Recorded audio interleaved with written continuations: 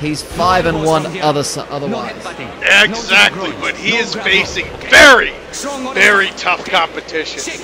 And honestly, with the exception of Earl Mosley, the man who probably had the best 2016 in the 83 kilogram division, you're talking about Norman Levine, a fine young gentleman.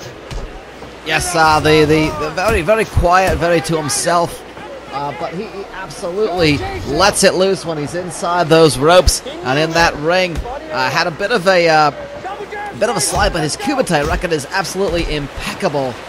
He lost in his debut, but went on a four-fight winning streak that lasted over a year before falling in the quarterfinals to Rigobert de Bloof in 2015.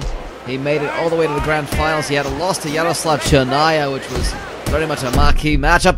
And he's going to try to put short work on ABB. Crimcoch drops him and swarms right away. Oh, and that's a... Oh, God! Good Lord!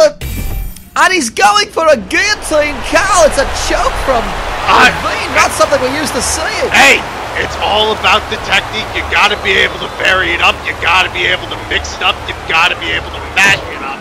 And that's exactly what he's doing. Wasn't able to get the best of them. Probably should have continued with the knees.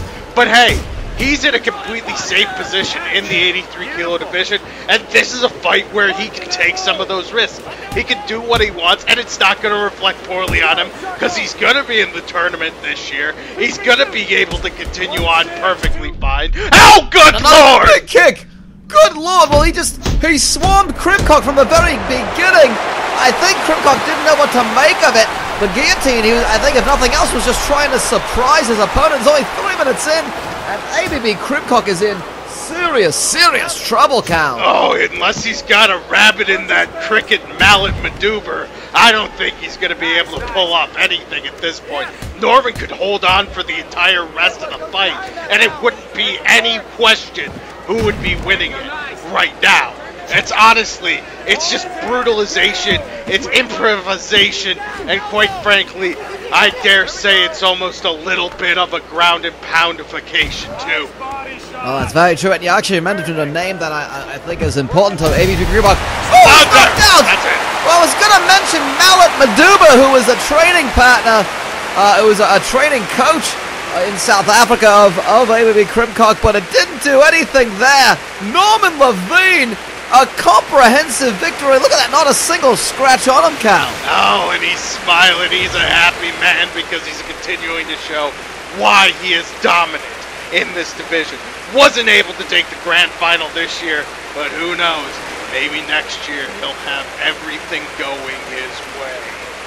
He's so close. And you know, lots of talk about him, and you see the referee, Hyundai Elantra, opting not to keep filming, just had to turn away from the violence, the brutality, and you know, Norman Levine, he runs that company that sells hand lotions and moisturizers, and you know, whenever he wins, he treats himself, so I think it's going to rub the lotion on its skin, and Norman Levine is going to enjoy that moisturizing session